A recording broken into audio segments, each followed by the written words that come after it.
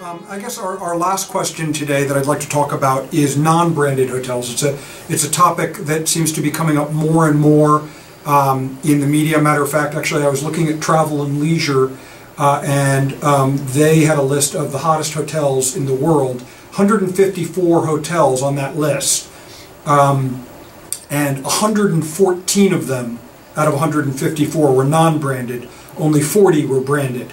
So very, very interesting. I don't know if Travel and Leisure is the whole look at the industry, but how are they fitting in the lodging industry today? And are there particular situations or markets where independents are a better fit than a larger brand? Do you see?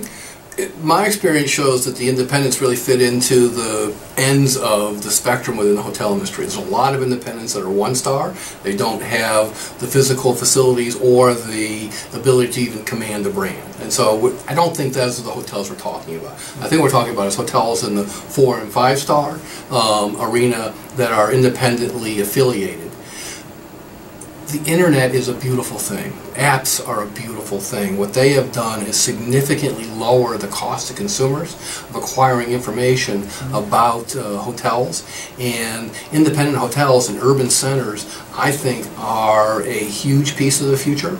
As I understand it, you're having an independent hotel congress in November that's going to be talking about these very issues, and I think it's very timely and it should be a very well attended conference. The urban centers and destination resorts, I think, are the two natural places for the independent hotels. The 3-star business-oriented hotel, I think, is difficult to sell as independents because of the loyalty programs and the other infrastructure that the brands have that make it very easy for guests to consume their services. But for the guests that's willing to take a little bit extra time to seek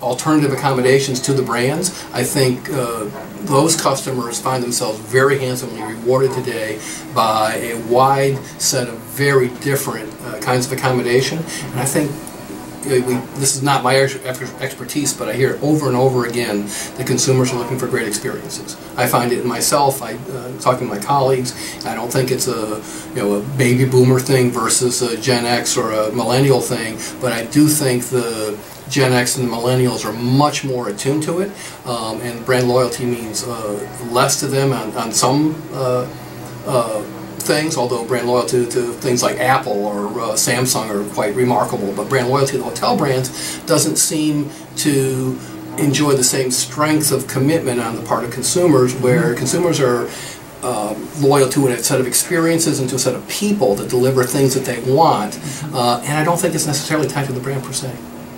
Very interesting. Thank you very much. Jan, thanks very much for spending a few minutes with us today at Lenrock Blog. Andrew Benioff for Lenrock, thank you for joining us.